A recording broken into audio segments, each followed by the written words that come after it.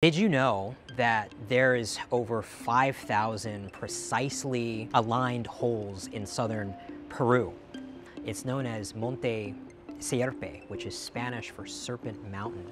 It has baffled researchers, public audiences for decades. The hypothesis that we put forth in this new work is that this band of holes served as a pre-Inca barter marketplace and then was turned into an accounting device under the Inca Empire.